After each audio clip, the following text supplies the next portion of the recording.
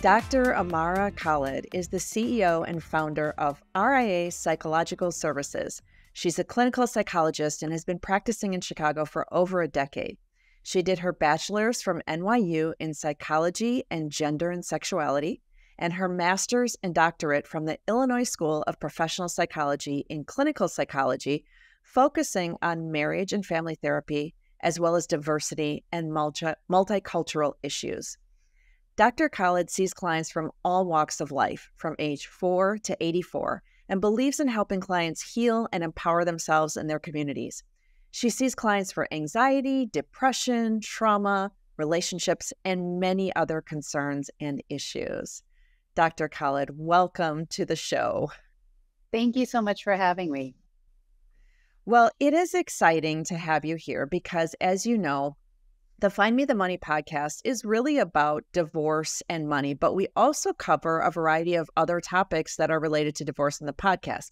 And I wanted to talk with you about mental health during divorce because I just don't think this topic gets enough attention.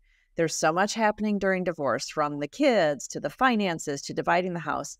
And it's really easy to forget about the emotional toll and forget about taking care of yourself.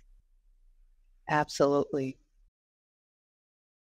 Yeah, I see clients both in early stages of divorce, when there's a lot of shock, betrayal. There's so much physical stress too. Your sleep changes, your appetite changes. You're sort of in that fight or flight mode. And sometimes you may even be in denial and you're struggling with anger. All the way through the later stages of divorce, where the depression starts to set in and you feel heavy. There may be chronic fatigue. The bills are piling up, financial issues with paying the lawyers, trying to figure out custody arrangements. There's also a big component of identity shifts, right? Like as you get used to the idea of being a divorcee, what does that mean? And how does that shift our story? So I talk to clients about some of the relational distress they feel during this time with their families, their kids, with job, and how to really create a new narrative, whether you've been divorced from a marriage that lasted 5 years, whether it's a marriage that lasted 25 years.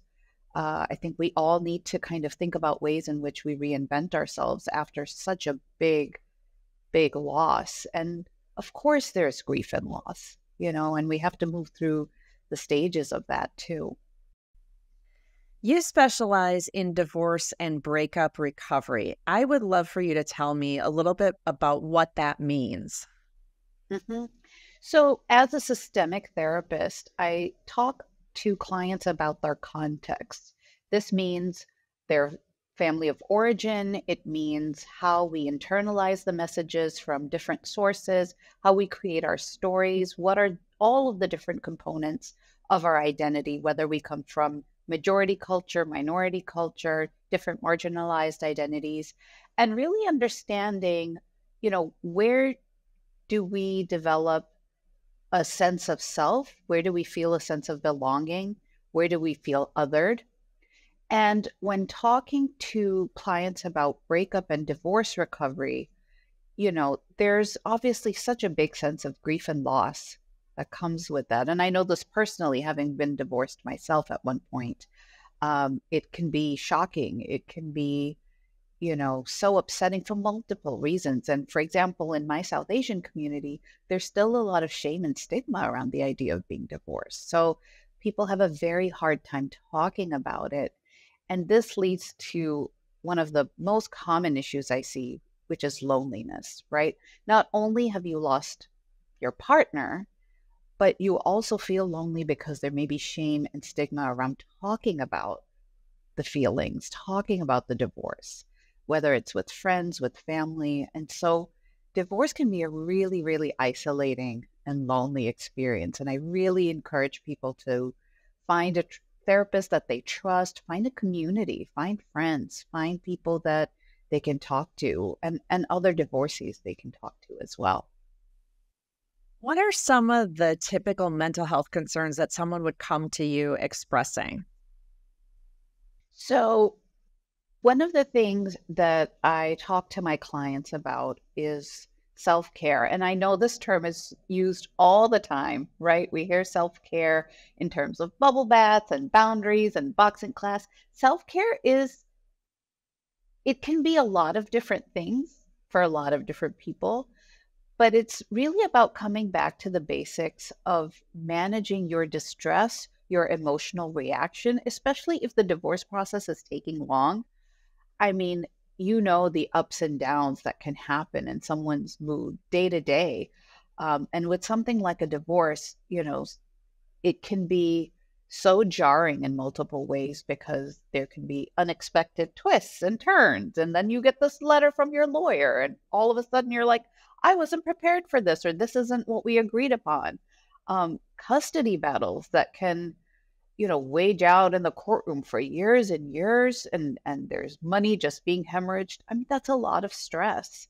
So I think what I help clients is working out sort of a short-term self-care plan, but also a long-term self-care plan, because we just don't know how long sometimes this process will take. And one of the things that I help clients come up with, especially when there's so much financial infidelity or betrayal involved, is a financial emotional self check. So this involves several components. For example, you have to know your own family history with money. How was money talked about in your family growing up? What were the rules, spoken or unspoken? What were the messages you received about spending and saving? Our relationship with money can also be a very emotional one, and it can show up in different ways. For example, do you come from a family that has a scarcity mindset, right? There's never enough. We always have to save. We always have to work hard and squirrel our money away because there's never enough. And we always have to save for a rainy day. I see this a lot with immigrant clients, for example, that have had to face certain hardships, versus the idea of an abundance mindset, like there will always be enough, you will be okay, and even if you're not right now, there's plenty to go around, you'll find your way through it. So some of these messages that we grow up with really shape our attitudes towards money and towards finances during a divorce. And of course, there's the whole, I mean, I could talk about this for hours, but power and control when it comes to finances, because if you are financially dependent on your spouse and now they're no longer in the picture, how are you supporting yourself? Was the money a way to exert control and power over you, over the children? You know, and we can explore gender dynamics there. So I really help clients unpack all of this because there's so many messages, and on some level people are aware of them, and on many levels we're not. But there's stories that we tell ourselves about our relationship with money and relationship with divorce and recovery and what that means, and there's so many other components too. When are people ready to date? When do you still believe in love? What does it mean to be a single parent? Can you do that successfully? Do you have a support system? And, when I work with couples that are either in the divorce process or have divorced, but are trying to figure out co-parenting strategies, I really help them come together about, okay, the relationship may have ended, but you're still co-parenting for these children. So can you still work together as a team? Are there ways to present a united front so that they're not getting mixed messages? And how can we do what's in their best interest without causing much harm to each other or to the kids? If I'm in the process of divorce and I feel there's a big weight on my shoulders with all of this going on, how am I going to identify that I need the services of a therapist? I really have to get some professional help to help me manage this. Are there some clues, some signs I could look for? I think being able to track your mood and being aware of, your sleep, your appetite, these are all things that go out the window when our body's in a state of distress. And I understand that therapy may not be available to everyone. And so finding that community resource and support is great. There's lots of local agencies, like the Lilac Tree in Chicago is one. A lot of my South Asian clients go to Upnagar. which is a domestic violence shelter for South Asian women, but they also have a lot of legal resources for women that are struggling with divorce issues and immigration issues. So some coping strategies that I suggest are, finding community, finding support, understanding that loneliness is harder than, all of this financial stress. And sometimes we have a tendency to isolate ourselves even further when going through divorce. And I think that's a big red flag. If you start to notice that you're kind of moving away from your friends, moving away from your family, not taking much interest, much enjoyment in the things that used to bring you joy, these are all signs. Sometimes there's shame and stigma around divorce and money and even seeking therapy. There might still be sort of this taboo feeling about, oh no, do I go to therapy? Sometimes clients are reluctant to go to therapy in the middle of a divorce because they don't want it to be used in the court proceedings. And I understand that. And I think there's lots of different challenges with that too. But finding ways to journal, practice grounding exercises, becoming more attuned with your physical, emotional reactions.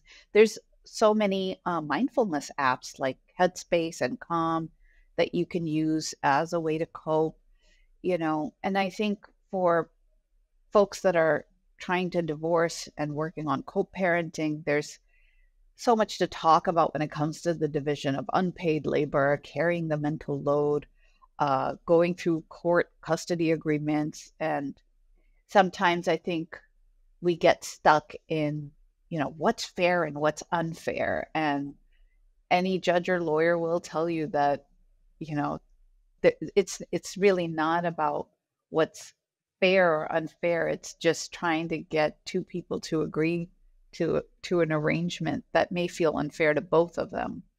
And I know that people have different emotional responses to their spouses or to their spouses' lawyers, and it's a very emotionally laden, burdensome period. And so being able to check in with yourself is really important. And when it comes to finding a therapist, I really think it's so important to find a good fit. This is such an important relationship, and so you want to find someone you trust, someone that makes you feel comfortable, someone that may even challenge you a little bit. But don't be afraid to shop around and find the right fit, because this is such a crucial relationship and you want to have somebody that will hold the space for you as you're working out all of the different emotions and stages of grief during this time. What would you say is the most common struggle that you see amongst your clients who are in the process of divorce? So again, I kind of separate between early stages of divorce and later stages of divorce. So early stages, I see sometimes people just stuck in denial, or they're so angry and they're looking for some kind of verdict or they're kind of stuck in this blame game. And it's okay to be there. It's okay to feel anger, even rage. I welcome it, but recognize ways in which it keeps us stuck, because I think that's something that people lose sight of in the early stages. And in the later stages, we're dealing more with just the loss, the feelings of grief, the depression that comes with it. Questioning, who am I now without this person? Or what does it mean that I got divorced? And how do I face my family and friends or people at work? How do I talk to my kids? How do I navigate this? Because there's no one blueprint that anyone can follow.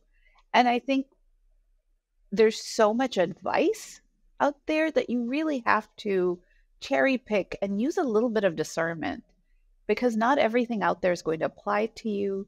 Not everything will apply to you as a co-parent. Not everything will apply to you in terms of legal advice. So you have to kind of gauge, okay, what's helpful and what's unhelpful advice, and how can I stay away from the unhelpful advice?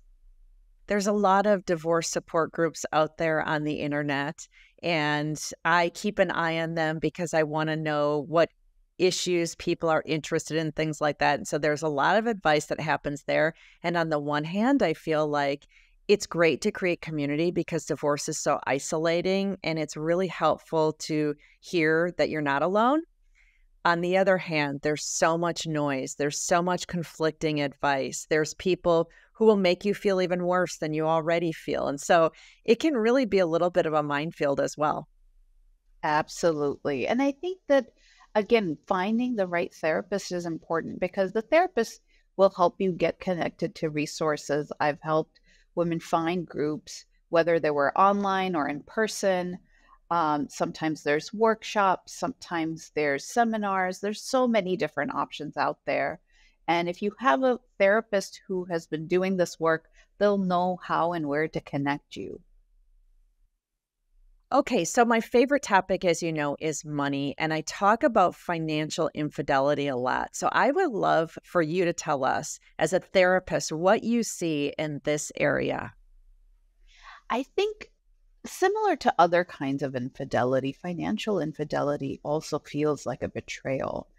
And, there's real palpable heartache associated with that because here's someone you trusted in your marriage as a partner and they've betrayed you. I've had clients that um, had spouses that were hiding gambling addictions for years and had, without their knowledge, taken out second mortgages on the house. And um, one woman I remember working with, she was devastated because all the savings for their children's college funds had been used in this gambling addiction. And she was just so distraught because she said that, this was taking money away from the children and their future. So I think there's so many layers of, infidelity and betrayal when it comes to something like this. And depending on what the arrangement had been during the marriage, whether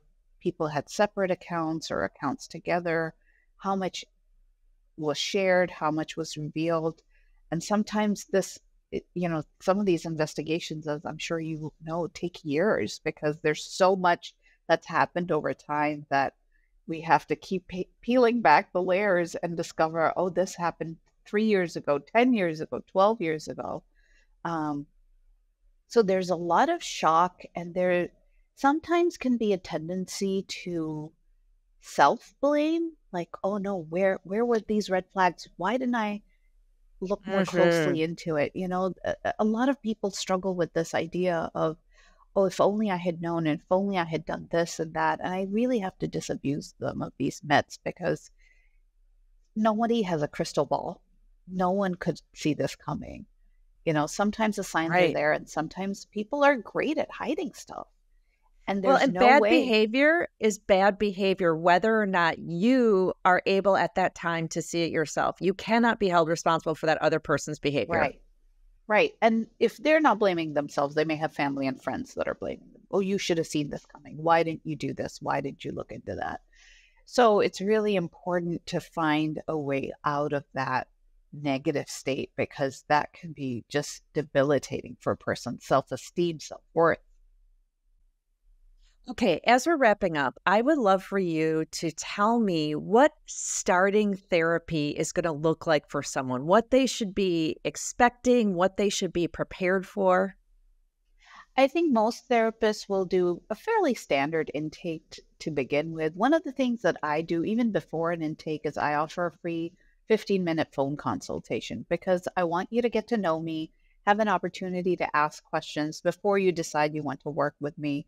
And I think it's okay to ask about, what is the therapist's approach? What is their style? For example, I take a very collaborative approach. I don't think I'm the expert in the room on your life. I'm not going to tell you what to do and what not to do, but I want us to work together to achieve the goals that you have in mind for yourself. So, it starts by just getting to know you, getting your history, and identifying your goals and making sure that we're, achieving those goals short term and long term. I think that you have made therapy feel very accessible. I think that you bring some comfort to the process. It feels like it would be very easy to talk with you and work with you, and that you truly do have the client's best interest in heart. So I think you've got a fantastic practice, and I think your clients are really lucky to have you. Thank you. Thank you so much. Okay, so if people wanted to work with you, because I know that you do virtual work, where can our listeners find you? So my website is www.riapsychologicalservices.com. They can find my bio there and ask me questions, and I'm happy to schedule a free phone consultation. They can also find me at Instagram, and my handle is at dr.Ammara Khalid. And I have videos and posts that are just on various topics of in mental health, especially on breakup and divorce recovery. Like I said, I'm very open about my own experience, having gone through my divorce myself. And so, I really just want to help clients find a way to talk about these things.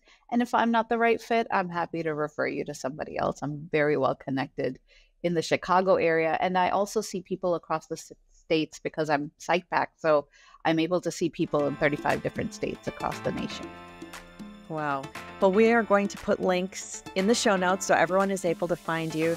Thank you, Dr. Khalid, for being here with us today. Such a great conversation. Thank you.